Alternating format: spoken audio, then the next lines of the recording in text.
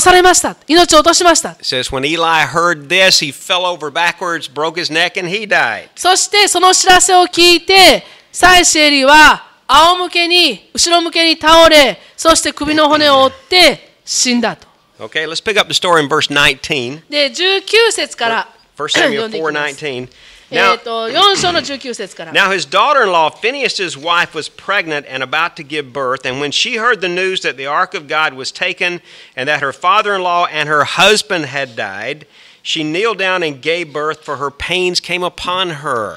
彼の嫁、ピネハスの妻は身ごもっていて出産間近であったが、神の箱が奪われ、舅と夫が死んだという知らせを聞いたとき、陣痛が起こり身をかがめて子を産んだ。And about the time of her death, the women who stood by her said to her, "Do not be afraid, for you have given birth to a son."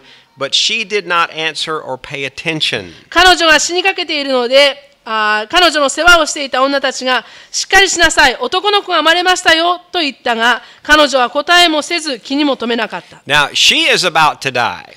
彼女が死にかけていると。But with her last breath, she names her child. でもその最後の息で、その自分の産んだその子供に名前をつけるんです。And she called the boy Ichabod, saying, "The glory has departed from Israel because the ark of God was taken and because her father-in-law and her husband." 彼女は栄光がイスラエルから去ったと言って、その子をイカボテと名付けた。これは神の箱が奪われたこと、それに舅と夫とのことを指したのである。She said, "The glory has departed from Israel, for the ark of God was taken." 彼女は栄光はイスラエルを去りました。神の箱が奪われたからと言った。So with her dying breath, she names her son Ichabod. で、それでその死に行くその最後の一息で子供にイカボテというその名をつけた。Which literally means no glory. で、それは文字通り栄光が全くないというそういう意味です。神の栄光は去ったということです。一緒に祈りましょうか。Amen. Holy Spirit, we ask you to come and give us understanding this morning. 聖霊様どうか私たちに悟りを理解をお与えください。Write your words on our heart, Lord. 私たちの心に本当にあなたの御言葉を刻んでくださるように。Lord, give us encouragement. そしてどうか私たちに励ましを与えください。Hope for the future. そしてまた将来に対する希望を与えください。And confidence in you. そしてあなたにあるその確信、自信をお与えください。In Jesus' name we pray. イエス・キリストの皆によって祈ります。Amen. Amen. Now she's giving birth at a bad time.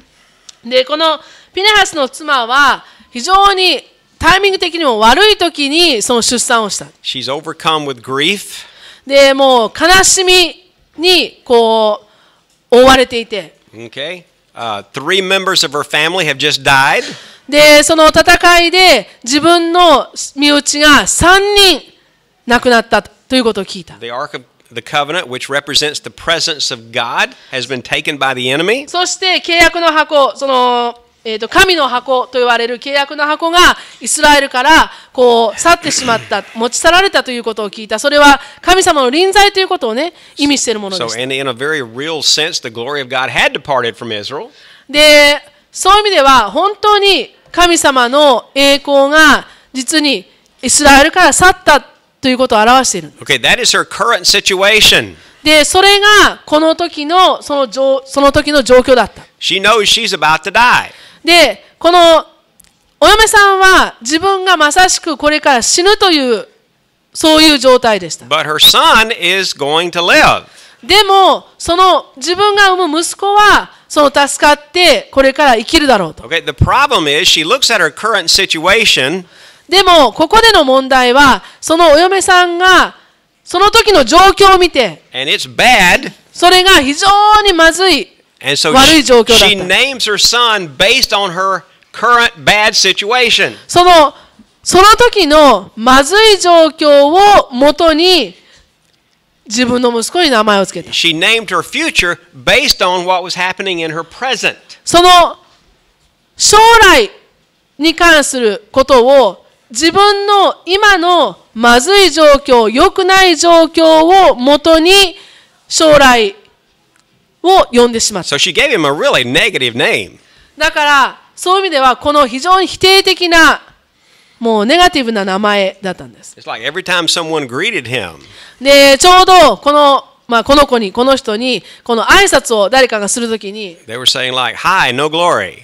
で栄光のない方ごきげんようと。Okay, just imagine the girl that brings this boy home and says, "Hi, I'd like you to meet my future husband." No glory. で例えばねこの人と結婚するその女性がいてね、この女の子がお父さんのところにお母さんのところに彼を連れてきますね。そしてお父さんお母さん私の彼に会ってちょうだい、栄光がないという名前よって。You know, I'm a father with many daughters. で私は私の方には娘がたくさんいますね。そういう父親です。And I'm always hoping that the husband that they marry is going to have a great future. で、いつもその娘を持つ父親としては、彼女たちが選ぶその男性、一緒にこれから将来を添い遂げるその男性が将来性のある若者であることを願っています。So this is like saying, you know, I'm going to marry this guy and his name is no future. Okay, で、そうす there's る no と hope in this guy. この子が連れてきたその彼氏の名前が将来の栄光はないよ。それから将来可能性もないよってそういう名前だったね。You know, I believe that all my daughters have married people with a future. で、私は自分たちの娘がこれから将来花咲くそういう若者と結婚したと、みんなね結婚したと思っています。They must have great potential. それから素晴らしい可能性を秘めた人と結婚したとね思ってますね。I'm really warning Hannah in America. で、私は今回ハンナをアメリカに送り出すにあたって彼女にものすごくたくさんの警告を与えて送り Right 出し now, ま I'm した。 kind of telling her, don't even make eye contact with guys. You know, you just, でね、 you know, you concentrate on school right now. And で私は彼女が Don't get 学校に行くに too あたって、ね、男の子になれなれしくしちゃダメだとね、で今はもう学校の勉強に集中しなさい、男の子と目と目を合わせてねニコッとしちゃダメだよってね言って、Okay. 言い聞かせて送り出しました。 okay, I checked Ando out for a long time before I agreed for Catherine to marry him. それからキャサリンがアンドと結婚したいと言い出してから私は、そういう可能性を見始めてから私はこのアンドのことを長いことを観察しておりました。 Okay, so we're still believing for Ando's future. Amen. 私たちはアンドが将来性のある若者であると今も信じています。 Okay, but the problem was she named her, this boy was her future. で、ただこの彼はこの生まれた男の子はその名前が彼の将来 The を father, 表し the ていた。 father was dead and she was dying. で、その父親が死んだ。そして母親である彼女もその死にかけている。 So it's almost like she spoke a curse over her future. そしてその自分の生まれてくる息子にほとんど呪いとも言えるようなそういった名前をつける。 She should have named him something like that meant like the glory will return. で、例えば生まれてくる息子にイスラエルに栄光がまた再来するとかね、その戻ってくるとかそういうふうな名前をつければよかったの Or に。 maybe he will restore the glory. または主がその栄光を立て直してくださるとかね、そういうふうなことを語って名前をつければ You よ know, かっ she た could の have に。 blessed him with a good positive name. 良いその肯定的なそういった名前で祝福すればよかったのに。 Instead, she said, the glory has departed. その代わり Your name に is Ichabod. そのイスラエルから栄光が去ったからあなたの名前は I have no idea. いいカボデだと。 Ichabod. いいカボデ。 Ichabod. いいカボデ。 Okay. であと Anyway, ね、そういうふうに名前をつけた。 if you're looking for a biblical name for your child, don't use this one. No.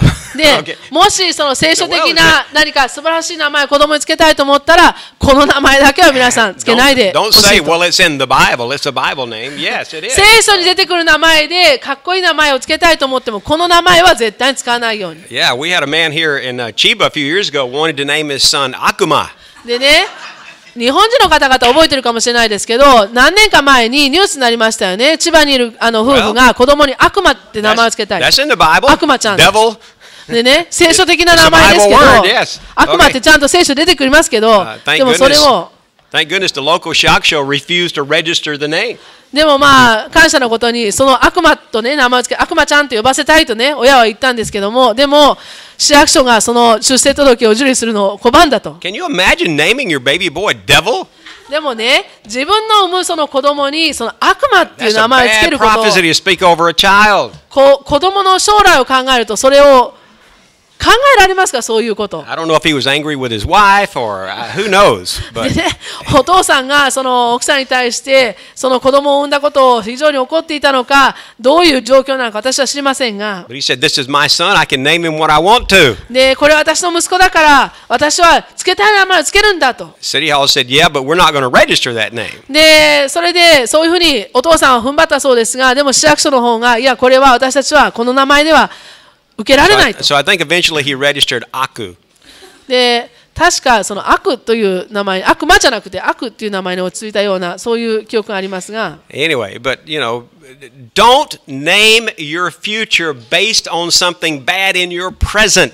であなたの将来を今のその現状のまずさ、悪さにのっとって名前をつけてはならない。また名前を呼んではならない。ということを Okay, 覚えておいてください。 Psalms 23, David said, "Yea, though I walk through the valley of the shadow of death, I で、 will 詩篇 fear の no evil." 23編にダビデがこう言いましたね。たとえ私が死の影の谷を歩こうとも私は悪を恐れないと。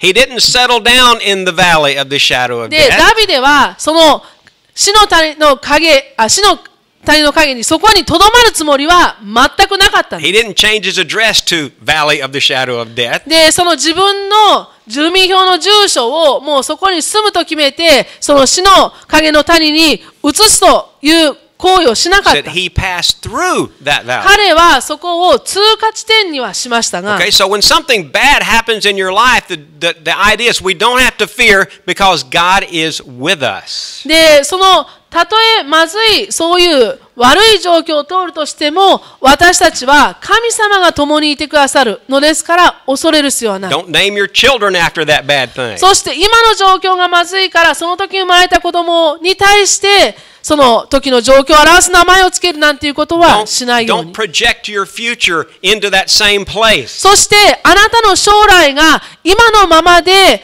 その将来もうこうなるだろうということを見越してはならない。 Okay, we had Lou read a verse from Job this morning. で、今朝ルーさんと西さんが読んでくださった呼ぶ記の説がありました。 Very interesting to me. Job was probably, as far as we know, the very first book of the Bible that was written down. で、呼ぶ記というのは、その私たち人間が分かっている限り、この聖書の中、全体の中で一番最初に年代的には書かれた本です。 Before Moses wrote Genesis and Exodus and the first モ five ーセの books, 五書と呼ばれる、モーセが最初の創世記から創世記、出エジプト記のね、こう最初の五書を書く前にこの呼ぶ記が書かれてい the る。 book of Job was already written down. でもうすでにその当時書かれていた本であった。 Okay, now Genesis, of course, talks about earlier things, but Job is the first actual book that was written down. で、創世記の記事の方がもっと年代的には先に起こったことを記しているんですが、実際に書かれた本となると、その時期を見ると呼ぶ記の方が創世記よりも先に書かれた本だ。 Probably written about 1,600 years before Jesus. で、それが、イエス様の出現から1600年ほど遡って前に書かれたものであるということ。 Okay, let's look at something that was said to Job.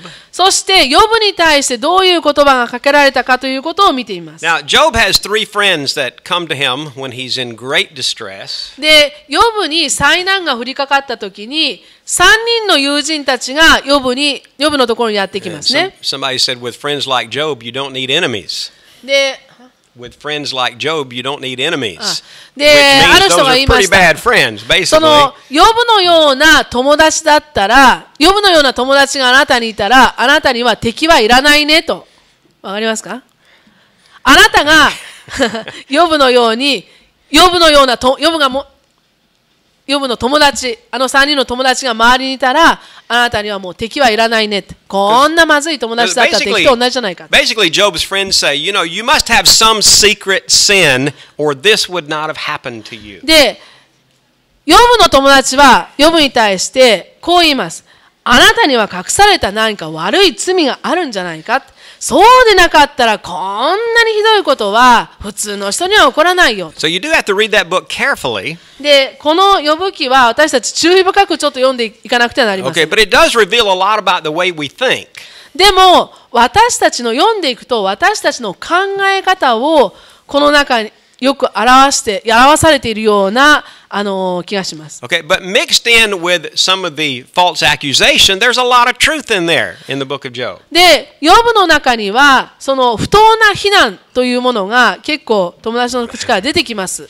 でもそれをよく読み分けていくと中には真理も入ってるんです。Okay, in Job chapter 22, one of his friends is talking to him. で、一人の友人がヨブにこう語っているところがヨブの22章に出てきます。And in the beginning, he's trying to get Job to kind of confess, okay, what are you hiding? で、最初のところはそのヨブに対してこうヨブに何とか告白させようとね、こう彼がしているところで何か君には悪いところがあるんじゃないか、悪い罪があるんじゃないかってこう促す。He said, surely you must have done this and you must have done that. And Job said, no, I こ didn't んな do こと any を of したんじゃ that. ないか、こんなこともしたんじゃないか、君は何かしたのにかかわらず隠してるんじゃないかと言って、ヨブがそんなことはしてないと言 Okay, うんです。 but toward the end of that chapter, he says, those who repent and turn to God, these are the things that happen. で、その章の後半のところに来ると、神様の前で悔い改める人、その和らぐ人は、こういうことがこういう事柄があなたのところにやってくるよと書いてあります。Job 22:28 is one of those good things. で、その良いことの一つが28節に出てきます。22章の28 Yeah, 節。 go ahead and read it in yours and then I'll read it in the で、 Amplified ヨ Old ブ記の Testament. 22章の28節。あなたがことを決めるとそれはなり、あなたの道の上には光が輝く。Okay, the Amplified Old Testament version. で、ここで、英語では旧約聖書の省略というのがありますので、それで読んでみ Okay, ると、 you can translate as we go. Say, you shall decree, you shall decide and decree a thing. Yours only says you shall decree a thing. No, mine says Decide? decide. Okay, you shall decide and then decree a thou wilt thing, come pass. and it shall be established for you. Okay? So that's okay, that's better than the New American Standard then. Okay, Okay, you so shall anata you ga- shall decide and decree. It means you make a decision and you speak it forth and it will be established. で、あなたがことを決めると、それは何と書いてあるところが、省略で読むと、あなたがことを決め、それを、宣言すると、それはなり。 Okay, the と書い Amplified, てあります。 and then the next part, the Amplified says, the light of God's favor shall shine upon your ways. The light of God's favor. Okay, で、 that's その次のところは、 shining on your path is God's favor. あなたの道の上には、神様の行為の光が輝く。 Okay? というふうに書いてありま And so this principle is put forth there す。で、ここでの原則は、that you decide and you speak forth what is going to happen in your future. あなたの将来に関して、あなたがこうだと決めて、こうなると決めて、それをあなたが宣言することによって、 And God's going to bless it. 神様はそれを祝福するというこ Of と。 course, before this verses, it says the person who repents and it really has a right relationship with God, he can do this. で、ただそこだけではなくて、その前に戻ると、その神様の前で私たちは悔い改めて、神様と和解をして、そして平和を得た後に、こういう良いことが起こるというふうに言っています。Okay, naming your child Ichabod is kind of dooming your child to failure. で、そのいいかぼでというふうに子供の名前をつけるということは、子供の将来性を全くそのないものにしてしまっているわけですよね。 Okay, don't do that. で、それは絶対にやってはならない。Okay, when you think about this year, で、今年、年明けて2ヶ月ですけど、今年のことを考えたときに、 think about something good, not something bad that happened last year. その昨年は起こった嫌なこと、まずいことを考えて、それがどうなるかではなく、良いことを考えましょ My う。 very first graduate school class, で、 maybe 15 years ago. 私の、What, you're teaching graduate?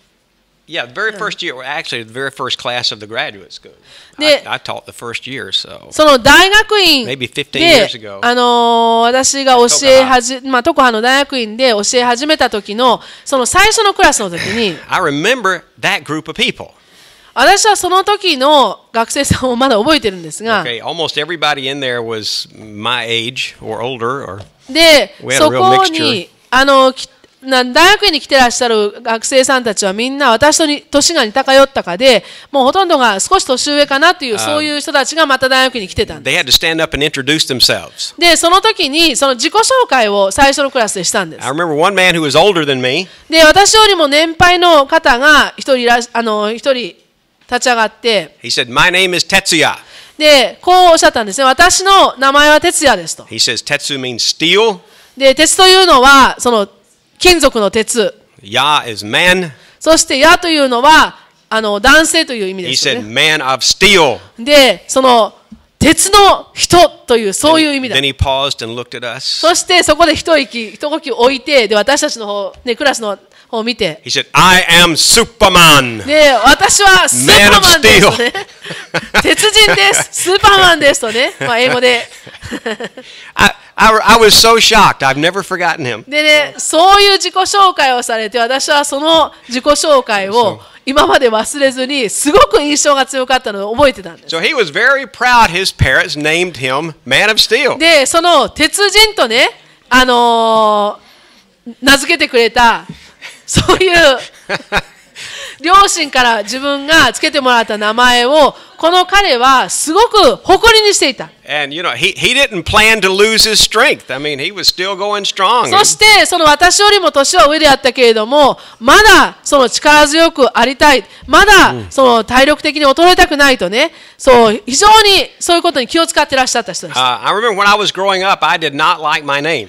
で、私のことを考えてみると、私は小さい時から自分の名前があまり好きではありませんでした。 My name was Ricky Thomas Gordon. で、私の名前、フルネームはリッキー・トーマス・ゴードンと言います。I asked my mother, I said, "Why didn't you name me Richard?" でね、私は母に聞いたことがあります。なんでリッキーじゃなくてリチャードというふうに名前をつけてく I れな said, かったの then か you と。 could call me Ricky, but you know, I could use Richard when I got older. で、そうすれば、そのリッキーというのはちょっとね、子供を呼ぶ時のような響きがね、あるので、大人になったらリチャードというね、もうちょっと威厳のある名前に、ね、変えられたのにと。She said, "I didn't like Richard." そうしたら母は言うんです。私はリチャードは嫌いだと。その名前好きじゃない。で、リッキーが好きだったからそれをつけた。 You know, I'm 63 years old. で、私は今63になります。 And my mother has been in heaven for 16 years. で、私は母を天に送ってもう16年に And 今な I ります。 just figured out the other day why she didn't like the name Richard. で、その最近になってなぜ母がリチャードというその名前が嫌だったのかということがつい最近分かったん My です。 mother's favorite actress was Elizabeth Taylor. 私の母のその大好きな女優がエリザベス・テイラー。Okay, who Who was Elizabeth married to twice? 誰とエリザベス・テイラーは2回婚姻関係にあったでしょうか？ Richard Burton. My mother hated Richard リ Burton. チャード・バートンでした。 He was a bad husband. で、彼はあまり好ましい夫ではなく、で、2回も、結婚してくっついてまた離れてね、やったんですね。で、母はリチャード・バートンが大嫌いでした。 Great actor. Terrible husband. すっごく素晴らしい俳優なのに、夫としては最低という男 So 性 that's だっ how た。 I got Ricky. それで私の名前はリッキーになったと。 And I thought, well, you know, there's nobody in my family named Ricky. で、私は考えたんです Why ね did I get Ricky?。なんでリッキーという名前になったんだろう。うちの親族の中には、誰もリッキーという名前はどこにもいないし、そういうよく向こうでは名前を受け継がせますよね。 And then when we moved to Shizuoka, we lived in Oya. で、私たちが静岡にやってきて、そして静岡の大谷というところに住み And 始め I'm ました。 taking a walk, で、そしてそこで、外に散歩に出ると、 and I hear two different people. で、2人違う異なる人だったんですが、 They're saying, 声が聞こえるんです。 Ricky, Ricky, Ricky-chan. リッキーちゃんというね、声が聞こえるんです。And I thought, 二人違う人ですよ。 I thought, what friendly people. でね、私は最初に、 Hi. 私はもう、 Okay. はーいと言ってね、こんにちはと言ってね、もうなんて友好的な人なんだと、すごく感心してました。 And then I found out we had 2 dogs in the neighborhood named Ricky. そうしたら、ちょっと後になって分かったんですが、ご近所にリッキーという名前の犬が2匹いるということが分かりました。Okay. So they weren't being friendly to me, they were calling their dog. だから、あそこの越してきた外人さんに仲良くしようと思って、Okay. こんな名前じゃなくって。But then I saw the kanji written on the dog's doghouse. でも、ある時に、その犬小屋のところに犬の名前が書いてあるのが見えたんです。 Most people read that chikara, で、その漢 which 字 means は、 strength, 力 power. っていう漢字を力というふうに、 And I thought, well, 読んでる Ricky's な not so bad. それで私はその犬の名前を漢字で見たときに、ああ、 Okay. そんなにひどい名前じゃないんだと思いました。自分の名前のことを。 And one of the original names of Ricky goes back to Richard, and it means daring, powerful, strong ruler.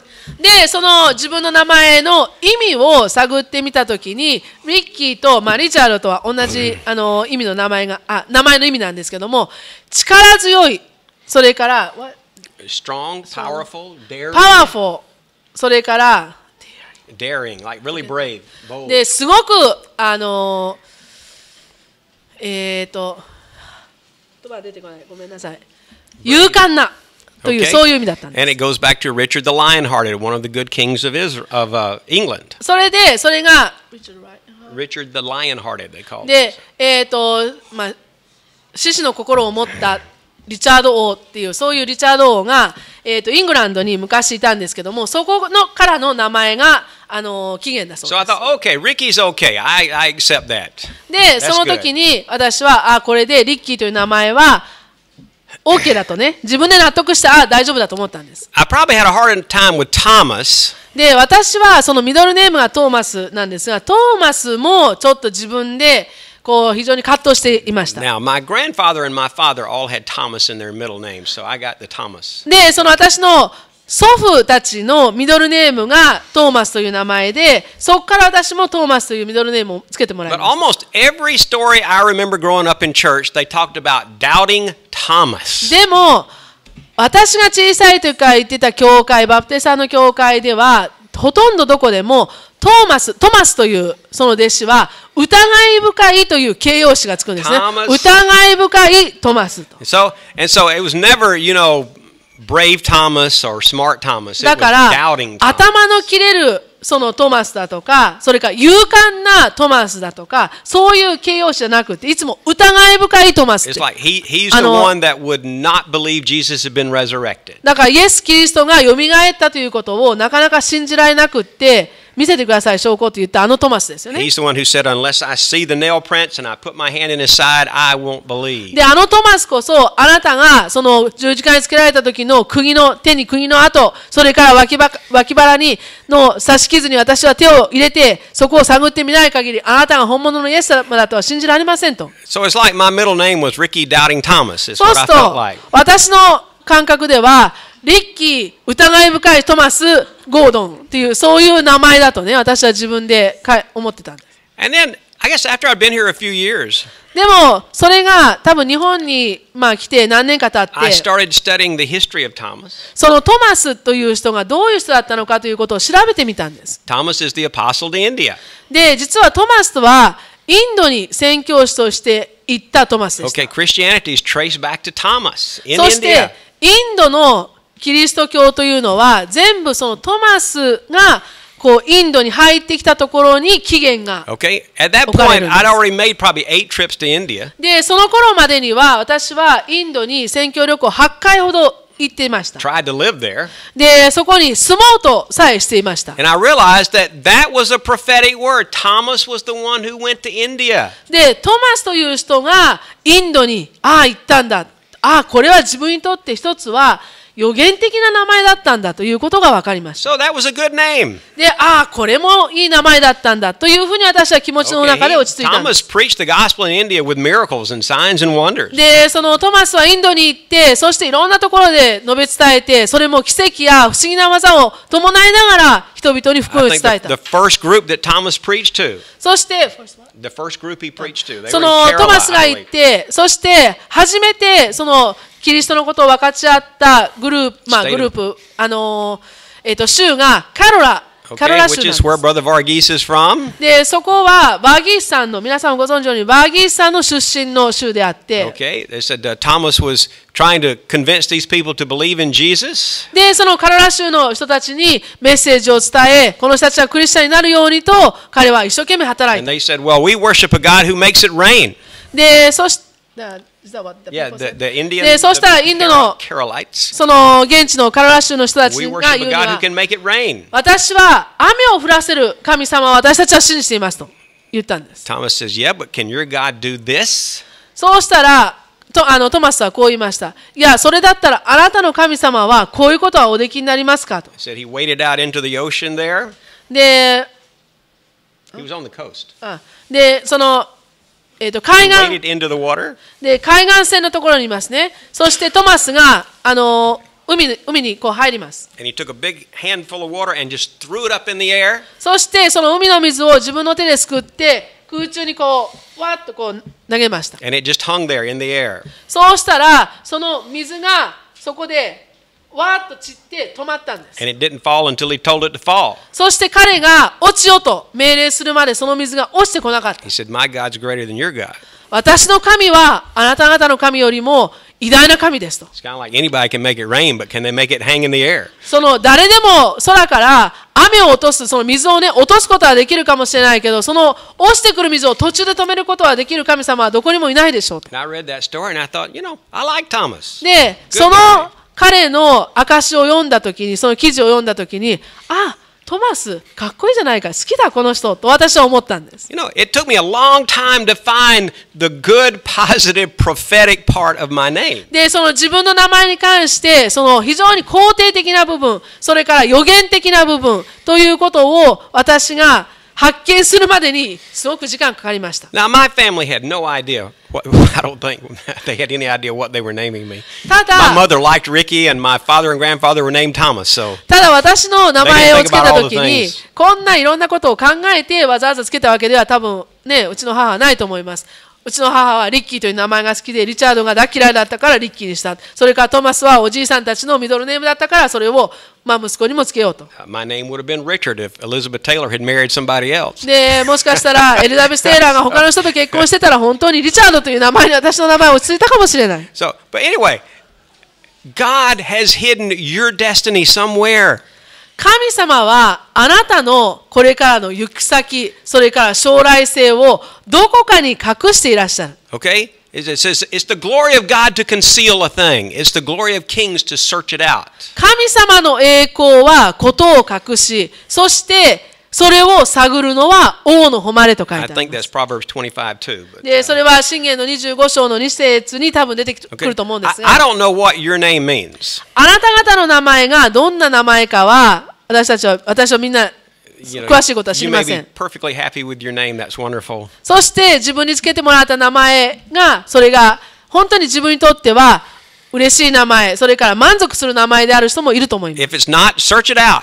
もしもそうでなかった、どっかにね、というところがあるんであれば、それが何の名前か、どうぞ探してください。探ってください。Okay? God has hidden something very positive about you, あなたについての about 何 your か、 future. あなたの将来についての素晴らしい肯定的なことがあなたの名前の中に隠されています。 Ando's mother gave him a Japanese name. アンドのお母さんは自分の息子に日本語の名前を、日本語の音の名前をつけました。 Okay? It's not an Indonesian name. で、アンドというのは普通のインドネシアの名前ではありません。 She just had this thing about Japan. I think some manga she was watching on TV or anime. She で、聞い liked た話で some は、 character named お母 Ando. さんがその見ていた、その当時ね、好きで見ていたか読んでたか、どっちか漫画のキャラクターの名前がアンドっていう、 Anime? Something on TV. なん Yeah. かアニメのね、キャラクターの主人公の名前が、アンドというその漫画の主人公ですね。それが好きで自分の息子に名前つけたと。You know, she was prophesying that part of his destiny lay in this country. でも、彼女のつけた名前によって自分の息子の将来がこの日本と関わるということを彼女は知らずうち、その予言的に宣言していたのだと思い But ます。I believe in each of us, God has hidden something 神 about 様 your は destiny. その私たち一人一人のうちに何か私たちの将来に関することを隠してらっしゃ In る。 Ecclesiastes, it says God has placed eternity in their hearts そして神 so 様 that は men will seek Him. その永遠の思いを私たちのうちに置かれたとね、伝道者の書に書いてある通り。Ask the Lord to show you. それをどうか主に表してください。何なんでしょうかと尋ねてみてほしいんです。Now, the reason I talk so much about Job being the oldest book or the で、 first その written book 先ほど呼ぶ記というのがその聖書の中で一番最初に書かれた本だということを言いました。 is because this verse was in there 1600 years before Jesus. で、それはイエス様がお生まれになるその1600年も前にもうこの呼ぶ記の中の説があったというこ The と。 Holy Spirit was speaking to us. He said, You shall decide and decree a matter, and it will be established for you. で、それは聖霊様が本当に語ってらっしゃって、もしあなたがことを決めて、それを宣言するのであれば、そのことはなすと。 God's favor will shine upon that and bring it to pass. そしてその道の上に神様の行為の光が輝くと。 He said, If you're a man who is in right relationship with God, で、それも神様と関係が正しい人 is には able to set a direction, その道筋を正しいところに定めること not ができ only る。 for himself, but those who will come after him. その自分のためだけにその行く道を正しく設定するのではなく、その後から生まれるもの、後についてくるもののためにも、その道を正しく備えることができる。We had a little wooden plaque that my mother hung up beside my back door. で、私たちがアメリカにいたときに、私の実家のうちですけども、住んでいたときに、裏口のそのドアの鴨居の上のところに、こう木の板が So that meant every time I left the house, I saw that verse. で、それには、御言葉が刻んであって、そして私は出るとき、入るときに、その、プレートっていうんですか、それを見たわけです。 Something that Joshua said. で、それは、ヨシュアが語ったこ He と。 said, As for me and my house, we will serve the Lord. 私と私の家は主に仕えるという、有名な言葉ですけども、それが、その、木の板に刻んであって、そしてそれが飾ってあっ That た。 got burned into my brain. Every time I opened the door to go outside, I saw that. で、それは本当に私の頭によく刻まれています。それは私がそのドアを通るたびに、そこを通るたびに、それが目についたからです。Joshua said that just before he died. ヨシュアが亡くなるすぐ直前に、すぐ前 He に、knew his time was almost over. 自分のこの地上での人生の時間はもう限られているということを彼は悟って、He called the people of Israel together and he said, You've got to make a choice. そしてイスラエルの人たちを集めて、このように促します。あなた方はどちらかに心を決めなくては He なら said, ない。You've got to choose who you're going to serve. あなたが誰に使えるのかを今決めなさい。 He said, You make a choice. あなたが決心しなさい。I don't remember how old Joshua was. I think he was like 110 or 120.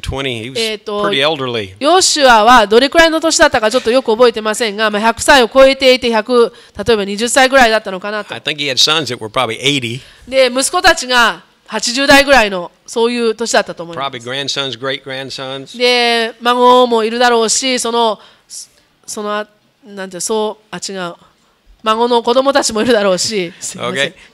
And ひ孫もいるだろう he し。 said, I don't know which way you're going to choose. で、どちらをあなたが選ぶのか。 He says, But as for me and my house, we will serve the Lord. それは私には分からないが、私と私の家は主に仕えますと彼は言い切りました。 Now he's making a decision for his 80-year-old son, okay? で、 And then ここで彼は自分の80代の息子たちの前で彼らのことについて 40-year-old も grandson. 決めてるんですね。 So, okay. だから孫が40代で、ひ孫がまだ若くてという、その人たちみんなについての行き先をその100を超えたヨシュアが決めてしまっている。He decided it.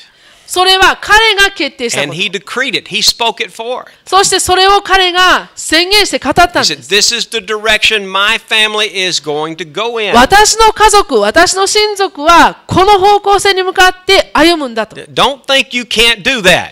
で、皆さん、そういうことは自分にできないと思わないでください。 My goodness, I hear people in Japan and America say, well, my child is 13 years old. You can't tell them anything anymore. で、よくね、日本でも、それからアメリカでもよく聞く話ですけども、うちの子供はティーネイジャーになって13歳にもなったから、この子にあれをやれ、あれをやれとね、これをやれということはもう親は口出しできないと。 That's a very worldly concept. That is not a Bible で、 concept. これは聖書的な概念ではありません。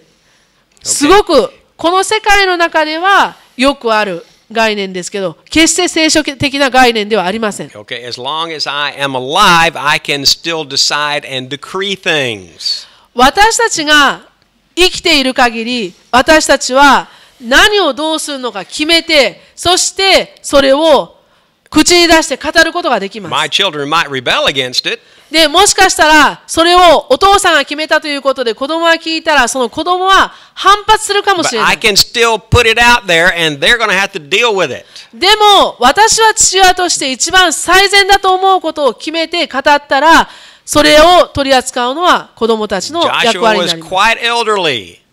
Joshua was Joshua very も elderly, and he's still deciding and decreeing things for his family. 非常に年を取っていましたけれども、その彼が自分と自分の家族についてはこうだと決めてそれを宣言したんです。 And let me tell you something. Even if I don't know what your family named you, but if it's a bad name, if you have bad kanji, で、あなたのその家族の名前、その氏がね何であるかわかりませんけど、例えばあんまり漢字的には良くないとね。you can change that. で、それを変えることはできます。I don't mean you have to change your name. 例えば戸籍の名前を変えろというそういうことでは Maybe you need to. 必ずしも I don't know. ないかもしれませんけれども、You might need to change it, but anyway. まああんまりひどかったら戸籍の名前を変更することも考えた方がいいかもしれない時があり Okay, ますが、 there were two men of faith でも that worked with Moses. モーセと一緒に歩んで働いた2人の信仰の人がいます。 Joshua and Caleb. ヨシュアとカレブ。 Caleb's 85 years old. カレブは85歳でし They were た。 getting ready to go into the promised land. 約束の地に入ろうとしていました。 And he said, I want my mountain. Moses promised me I could have that mountain, and I want it. で、その85になって彼は、そのモーセが約束してくれたあの山を私は手に入れたいと言ったん And です。 Joshua said, okay, you can have it. で、ヨシュアはいいよ、あなたのものだと。 The trouble is there were people living there. Caleb had to go take it. でも問題は、その自分の山にしたいといったそこにはもうすでに住民が住んでいた。 He had to fight for it.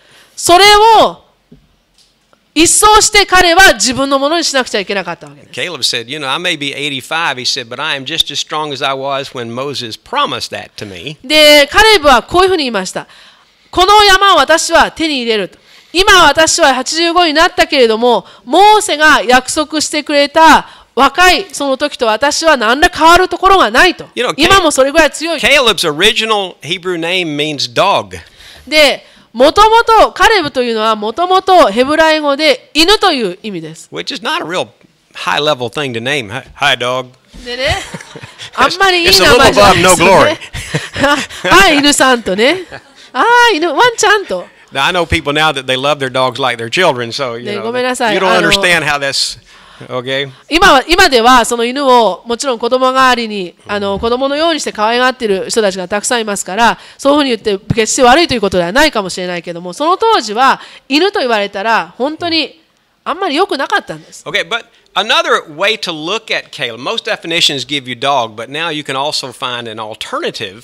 でもその犬というそのカレブというのは犬という元々の意味なんですけども、もう一つチョイスがあって、 It could be connected to the word heart.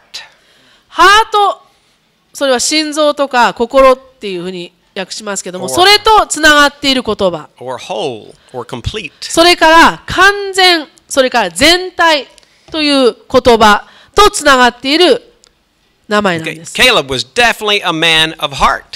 で、カレブという人は本当にその心のある人でした。Okay, so he's a man who didn't give up. 彼は絶対に諦めない He 人であっ moved in て、 faith. 信仰を持って前進した人であって、 And so he went and took what God promised him. そして神様が約束してくださったものに対してそれに前進していって、それを自分で手に入れた You know, 人。 if you look up baby names on the internet, you can find a lot of different definitions for baby names. で、例えば赤ちゃんの名前を、特に英語では赤ちゃんのつける名前をインターネットで探っていくと、一つの名前でも結構いろんな意味が出てくるんですね。 Okay, you look up Caleb, most of them just give you dog. で、カレブっていう名前をその英語で探すと、ほとんどが犬っていうのがまず You 最 got 初 to に出て search き a ま little すが、 deeper to find heart.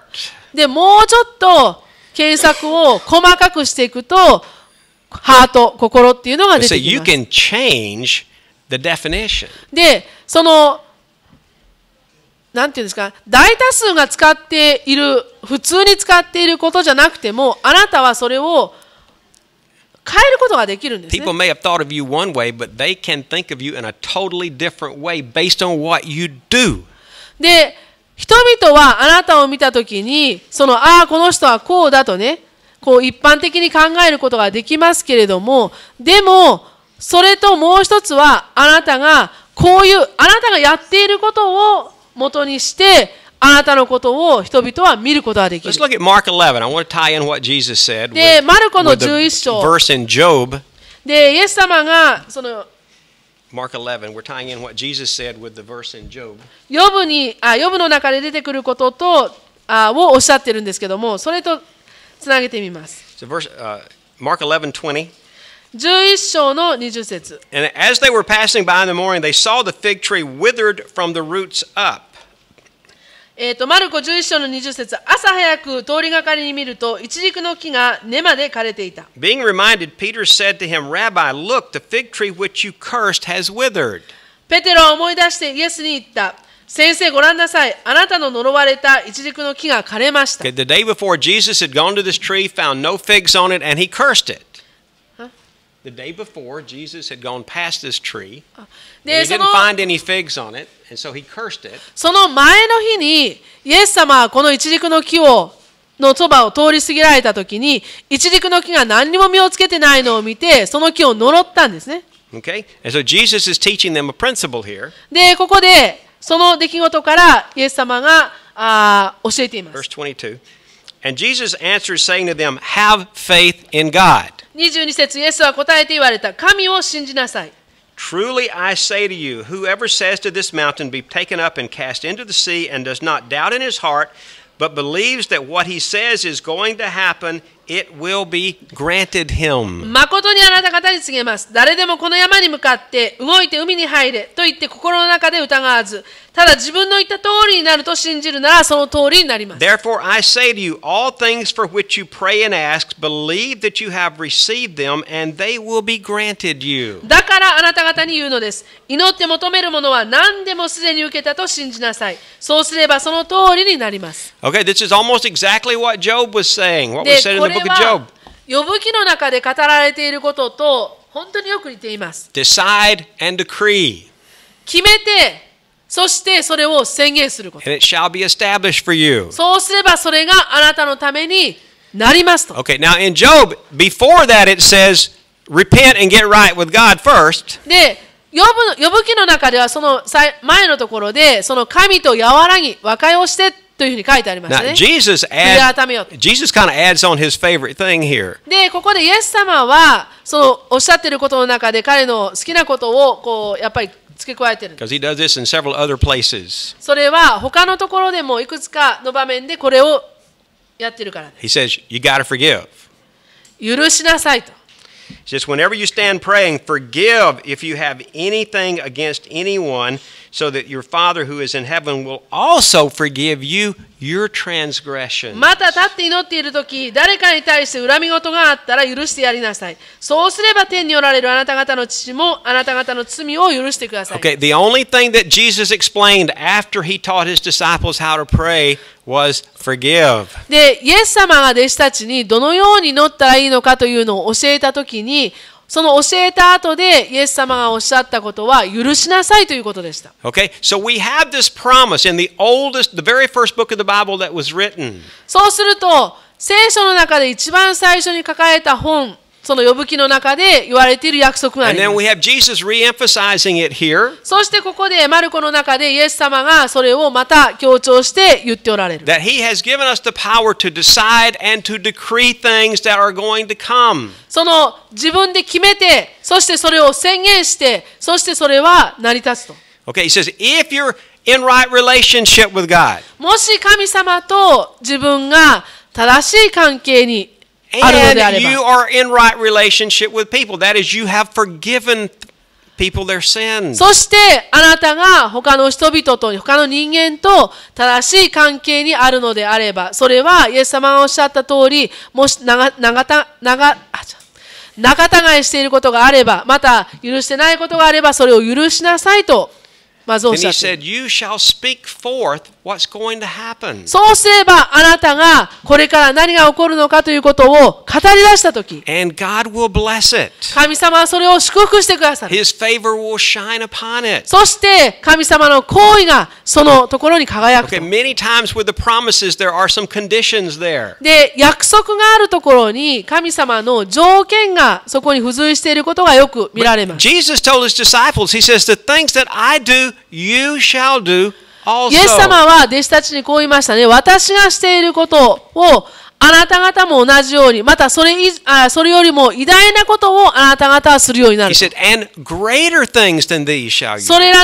らよりも偉大なことをあなた方はするようになる。 He said, because I'm going to go away, but I'm going to send the Holy Spirit. で、私はここから去っていくけれども、あなた方に聖霊を送りますと、イエス様はおっしゃいました。Okay? So, what's the takeaway today?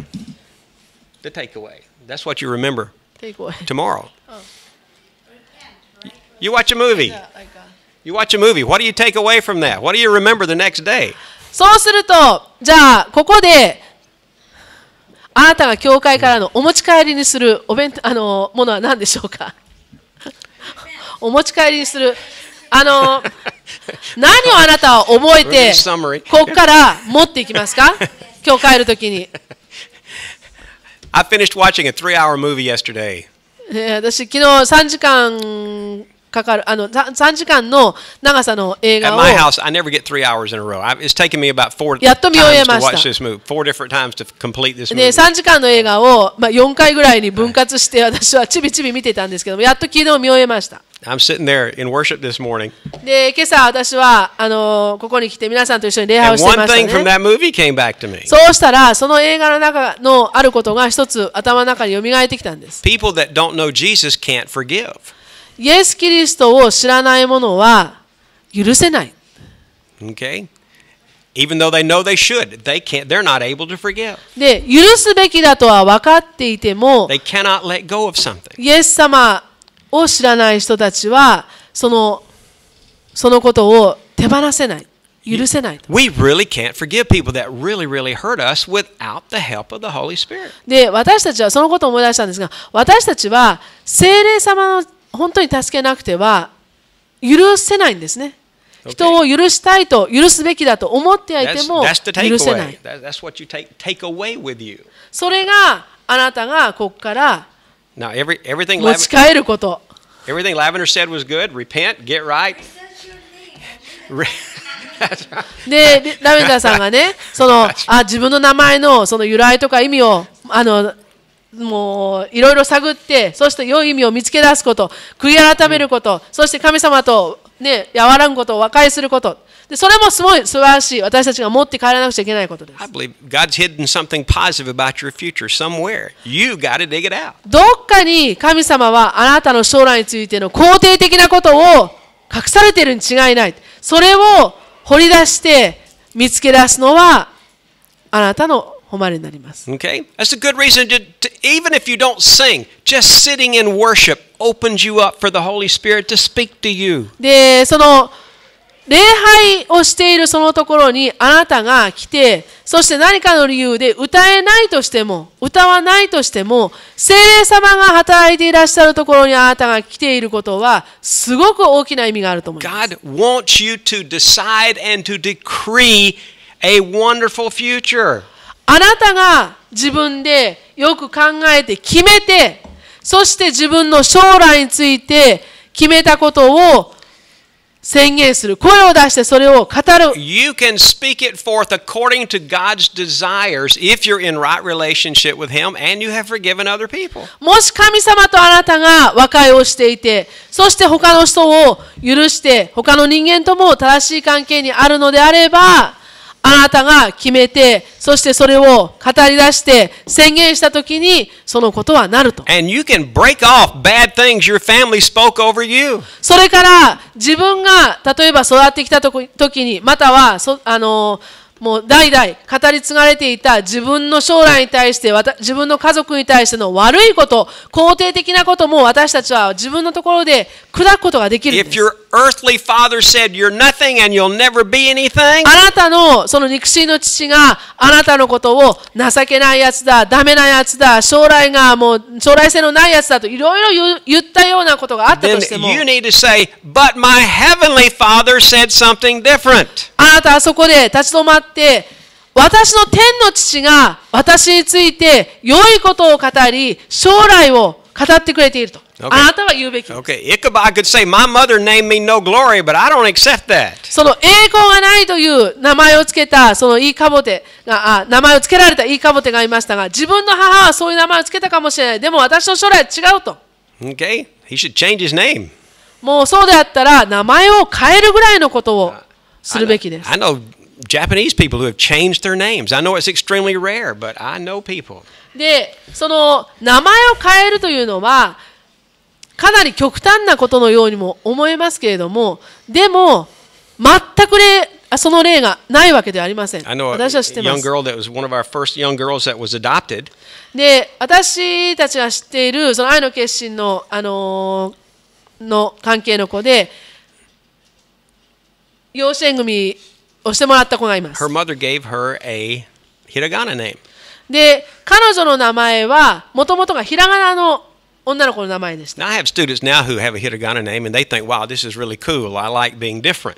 で、今の、例えば学生さんたちの中にも、教えてる学生さんたちの中にも、ひらがなの名前の子がいて、そしてそれは、つけてもらって、とっても最近、かっこいい名前としてね、ひらがなだけの名前 But もかっこいい名前として、this was 20 years ago. This girl, もちろん受け入れられている名前ですけども、 she said, 20年前に彼女は自分の名前がひらがなだと。she said, I got a hiragana name because my mother was just too lazy to look up kanji. で、そのお母さんがいろいろ漢字の名前、漢字を調べるのが嫌でめんどくさくって、その音だけひらがなで書ければいいとね、そのひらがなの名前をつけられた。So as soon as she became 20 years old, a legal adult, で、彼女は20歳になった時にすぐに、she went and now she didn't change the pronunciation of her name, で、その名前の but 音 she を changed it from hiragana to kanji. 変えなかったんですけども、漢字の名前に自分ですぐに法的な手続きができる年齢になったら、彼女は自分の名前を漢字の名前に変えま And し she た。 picked out a kanji that had a really good positive meaning. で、その音で、その読める、その同じ名前で読める、その漢字、それも自分が気に入っていい意味があるというふうにね、この漢字はいい意味があるというのを彼女は選んで自分の名前に採用しま Now した。 people still called her the same thing, but で、 they もち didn't ろん、 write it the same way. その人は彼女のことを同じ名前で呼んでいますけども、彼女が自分の名前を書くときにはもはやひらがなの名前ではなく漢字の名前で自分 So の名前を every 書いてい time ます。 she wrote that kanji, she's thinking, this is my positive future. で、それは彼女にとって自分の将来を、肯定的な明るい将来を表す自分で選んだいい名前で、という思いを持ちながら彼女はその名前を書いてるんです。Okay, I really thought about changing my name. で、私も実は自分の名前を変えようと真剣に悩んだ Now I'm glad I didn't. 人の一人ですが、私は変えなくてよかったと今はね、 I waited 本当に until 思 I い could ます。 understand it. 自分がそういう行動を起こす前に、自分で理解したいと思って調べたのが幸いしました。 Let's pray. Thank you, Jesus. 一緒に祈りましょう。 Holy Spirit, we need to know what you see in our future. 聖霊様、あなたが私たちの将来をどのように見てくださっているのかということを私たちは知りたいです。 Lord, we need to know what your plans and your purposes are for us. そして私たちのための目的や、その私たちの将来のためにあなたがどんなことを考えてくださっているのかを神様知りたいです。 Because Lord, we want to agree with you そして私たちはそのことに同意したいのです。 We want to see what you see, あなたが見ていることを私も見たい。 and we're going to agree with you. そして私はあなたのおっしゃることに心を合わせたい。 And then we want to speak that forth into this new year. そしてそれを私たちはこの新しい年に語り出したいのです。 We're going to speak that forth into our families' lives. そして私たちの家族の生活の中にその肯定的なことを語り出したいのです。 Because Lord, we're going to decide with you. それは私たちは何事でもあなたと共に決めたいから。 And we're going to decree what you want. そしてあなたが望んでいることを私は口に出して宣言したいので And す we から。 know that your favor will shine upon that. そうすれば私たちの歩む道のりの上にあなたの行為の光が輝くと。 And you will establish it. そしてそのことをなしてくださると。 Lord, おっ we しゃいます。 know that you see things in us that we don't even see in ourselves yet. 神様は私たち自身がまだ見ていないこと、気づいていないことであなたがご覧になっていることはたくさんあるでしょう。 And Lord, we want to move forward into that future. そしてあなたが見てくださっている肯定的な素晴らしい未来へと私たちは足を踏み出したいの Lord, で we す。 thank you that you have put each of us here in Japan at this point. 今この時に私たち一人一人をこの日本静岡に置いてくださって本当にありがとうござい Lord, ま we す。 don't know where we might be this time next year. 来年の今頃私たちがどこにいるのかは誰一人として確約できるもの But はありま Lord, せ we are ん。 determined we're going to move forward in your favor. でもあなたの行為をいただいてそのうちを私たちは歩み出しそのうちに歩んでいるこ And とができるように。 we're going to aim our children そして in ま that た same direction. 私たちの子供たちにも私たちの歩むのと同じその方向性を見て歩んでほしいのです。 Lord, you said children are like arrows in the hands of a mighty man. 子供たちは勇士の放つその矢のようであると言われました。 And that mighty man, he aims those arrows. その勇士はこの矢を自分でその的を狙って撃ちます。 I mean, Lord, we thank you that you've given us the authority to do that. そしてそれをする権威を私たちを一人一人に与えてくだ And さっ Lord, たことをありがとうござい if ます。 we're moving in the wrong direction, we ask you to show us so we can get moving in the right direction. 神様、今私たちが間違った方向に、あなたの望まない方向に歩んでいるのであれば、 Thank you, どうかその軌道修正をしてください。そして私たちに間違っていることを教えてください。 Amen. Ando has a closing word here.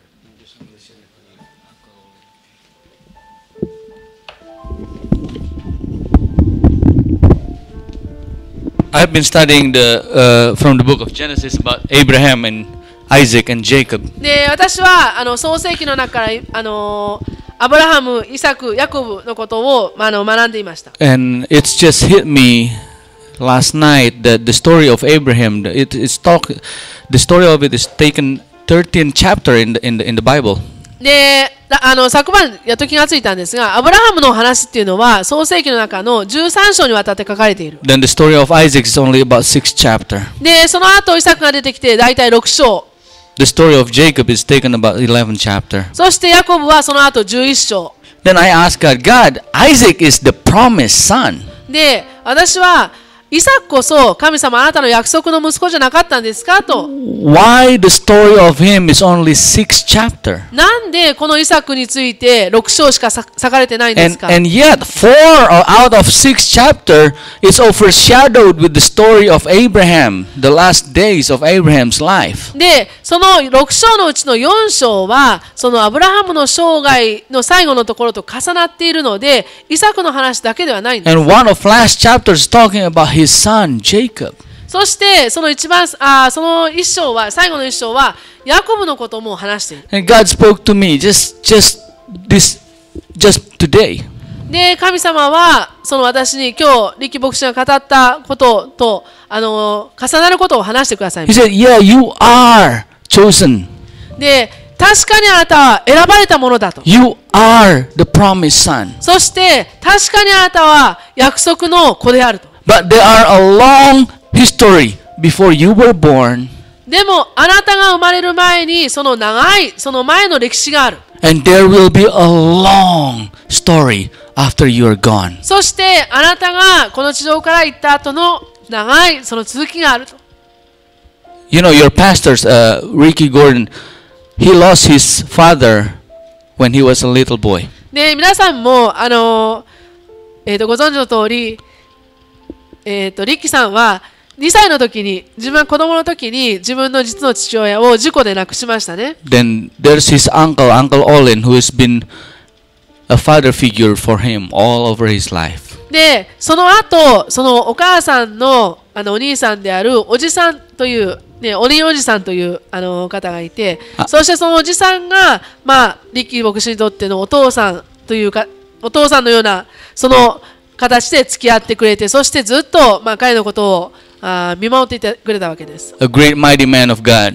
で、オリンさんは非常に信仰の熱い、とても素晴らしい人です。Uncle Olin has laid out all kind of things, all foundation until Ricky can become what he is right now. で、そしてリッキー牧師がその本当に今の彼になるための土台を若い時にこう築いてくれた。I'm going to ask you after we do this to pray for Ricky because Uncle Olin just passed away on Wednesday. で、水曜日に私たちはそのオリンおじさんが亡くなったということをニュースを知らされました。ですからこの後で、皆さんにも覚えてリッキーさんのために祈ってほしいんですが。I know it hurt Ricky so much. で、それはリッキーさんにとっては本当に I know 大 he 切なことをな lost くした this と。 father figure that he has.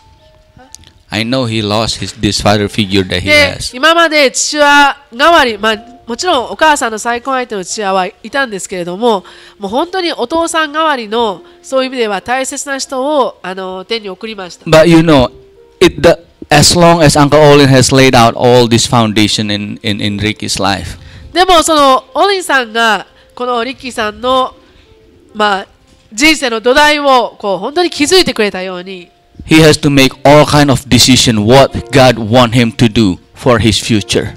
で、その中にはその自分の甥いであるそのリッキーが本当に神様に従っていくようにと、こういろんなことをそのおじさん自身が決めて、そしてこういうふうにするんだとね、彼を導いたことがたくさんあったんではないでしょうか。 Not only for his own future, but also for what is God want to do through him for all nations. で、それはただリッキーがどういうふうに育って、そして自分の人生がどういうふうになってほしいかというその将来だけではなくて、リッキーさんを通して本当にいろんな国の人たちがその影響を受ける、そこまで見越しての、これは神様からオリンさんを通して与えられた土台だったと Now 感じています。 he is in the new chapter of overshadowing his children.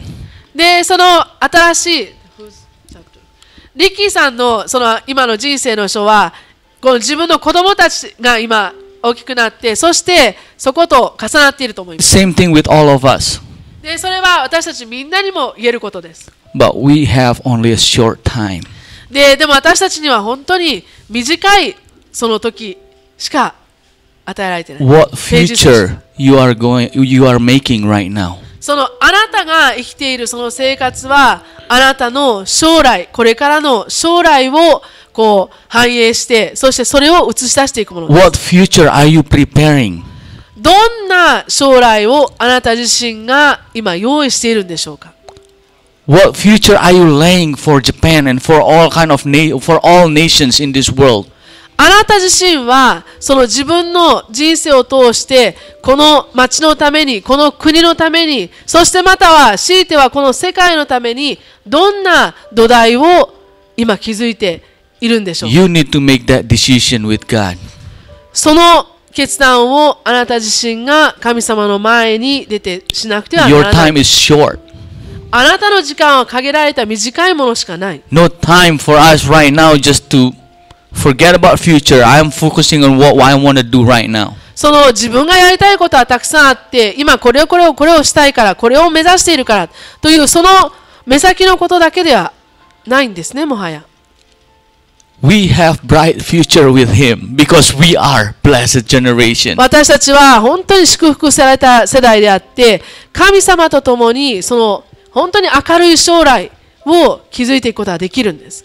You have that authority in making that futures to そ come して true. その将来が、その未来が実際にそれがなるのかどうかというのは、今のあなたの決断にかかっています。So, church, can we pray for Ricky? Just comfort him and his family? ね、今私たちの牧師のために一緒に祈っていただけないでしょうか。本当に大切なおじさんを亡くした力さんのために神様は慰めをくださるように。I've met Uncle Olin once. で、私もオリンさんには一度お会いしたことがあります。You will fall in love with him just because you met him. で、会っただけですごくもう今までもそうだったし、これからもいつまでもこの人とは友達だっていうそういう気持ちにさせられます。Then after we prayed for Ricky, で、リキさんのために祈って、その後。if you do need some prayers today, で、もしあなたが祈りを必要としていらっしゃる方であれば、if you want to make a new commitment with God, God, this is here I am. I want to be your tools for future. その自分の将来のために私はこういう決断をします。あなたと一緒にその生きる決断をしますと。それからまたこうしますというその決断を改めて抱いた方は一緒に祈りますので、then we will pray for you. そういう方はぜひおっしゃってください。Can we sing this song, Turn Your Eyes Upon Jesus? The one that 斜めを向けてというこの歌、一緒に歌いましょうか。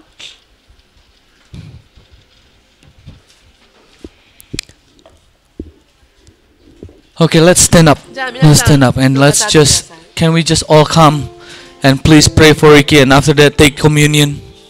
で、歌いながら